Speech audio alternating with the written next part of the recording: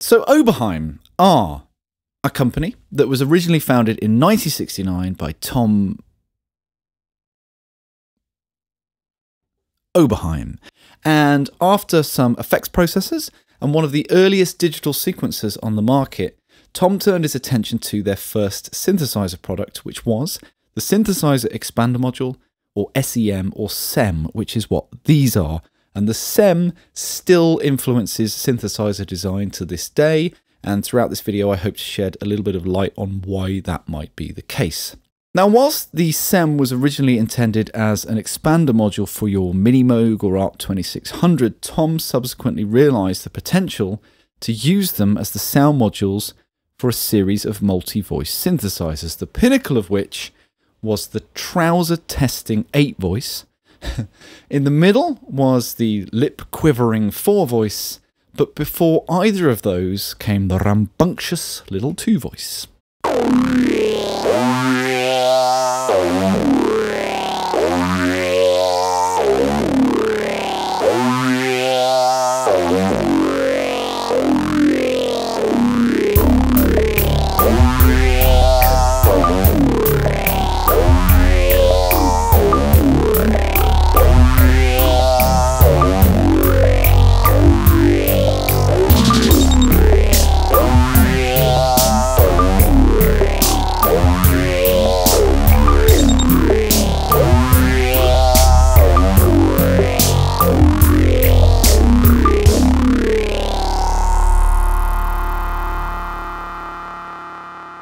So the first people we need to talk about are EMU Systems. The EMU Systems. So Dave Rossum and Scott Wedge provided two things that are on the 2-voice. Number one, the digital scanning keyboard, which is used to allocate the notes played to the SEMs. But number two is the oscillators. So prior to Dave Rossum designing the solid-state music integrated circuits, EMU Systems had their own discrete designs, which is what you find in the EMU modular. And when Tom Oberheim came to EMU with the SEM and needed circuitry designing for his oscillators, Dave Rossum designed some discrete oscillators for this too.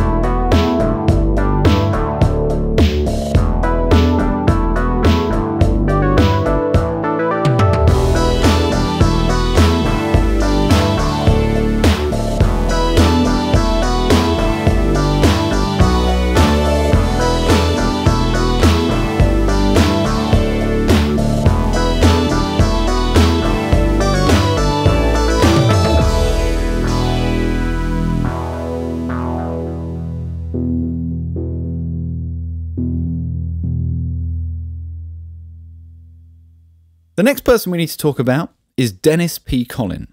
The Dennis P. Colin. Of ARP Instruments, or Tonus Inc., as they were in the early days.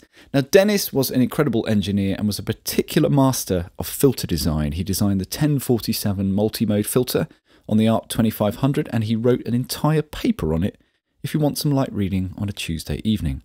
Now, the connection between ARP and Oberheim is that famously, in the very early days, ARP could not get retail stores to sell their synthesizers. They just didn't understand what on earth these things were. And so Tom Oberheim approached David Friend at a NAMM show, probably 1971, and said, hey, why don't I be your West Coast dealer? And after some consideration, they took him on. So for a while, if you were in San Francisco and you wanted an ARP 2600, you'd get it from Tom.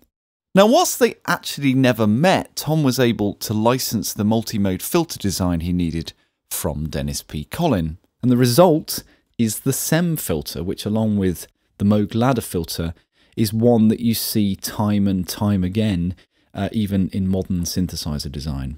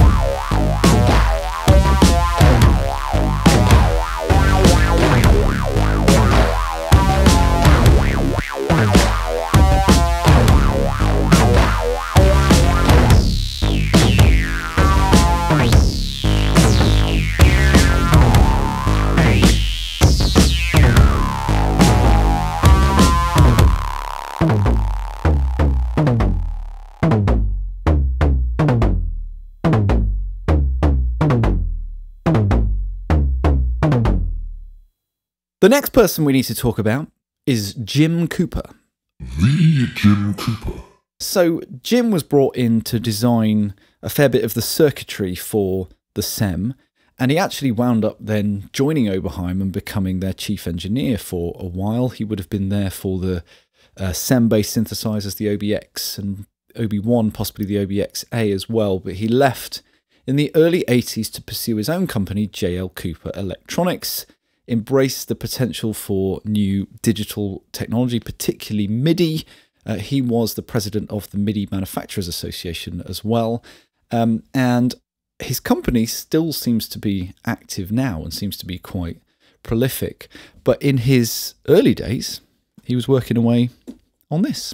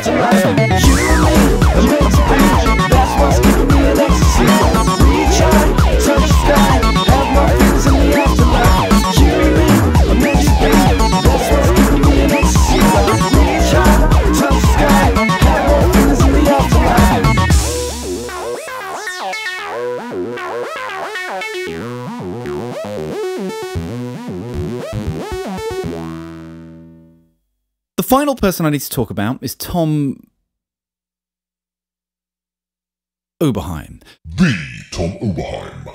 So the SEM was Tom's idea. It was his concept, it was his layout, it was his feature set at the price point he was aiming for. And it's not random. For example, the two-pole state variable filter is there because the common synthesizers, the Mini Moog and the 2600, had four-pole low-pass filters, so it gave you a contrast. It has sync as well, which those synthesizers didn't have. So whilst it was intended to complement those synthesizers originally, it actually has become something in its own right. It had an all-star cast of engineers, which is why I think it's still so influential. And it kick-started the Oberheim Synth story, which, you know, is a very significant one that is still unfolding to this very day. And what's really cool is that Tom has actually revisited both the SEM and the two-voice in the last decade and a half. And, you know, maybe we'll be able to twist his arm and get him to do it again.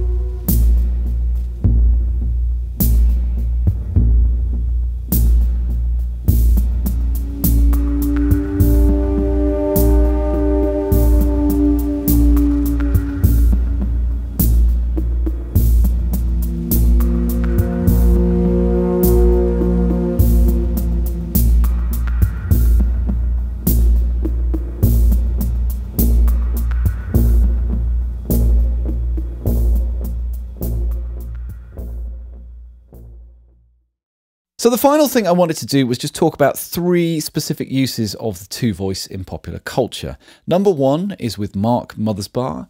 Okay, I'm going to stop doing that now. Mark Mothersbaugh of Devo, but also of his composition house, Mutato Musica. He's scored many famous TV shows and movies.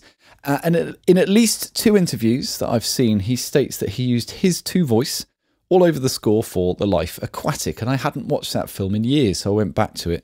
And sure enough, mixed in with the orchestral instruments and the band instruments are all these little synth parts and actually some, you know, complete synth interludes, which are Oberheim 2-voice. The next use is with Michael Stein and Kyle Dixon of Survive, who of course scored Stranger Things. Now, when the show first came out, there was lots of debate as to which synthesizer was playing the arpeggio in the main theme, and for whatever reason the consensus became that it was the Roland Juno 60 or 106, until Michael and Kyle did an interview with Vanity Fair where they confirmed that it wasn't a Juno, they don't even own a Juno, and it was in fact their Oberheim 2-voice. And furthermore, rather than being an arpeggiator that's playing the arpeggio, it is arpeggiated the old-fashioned way by hand.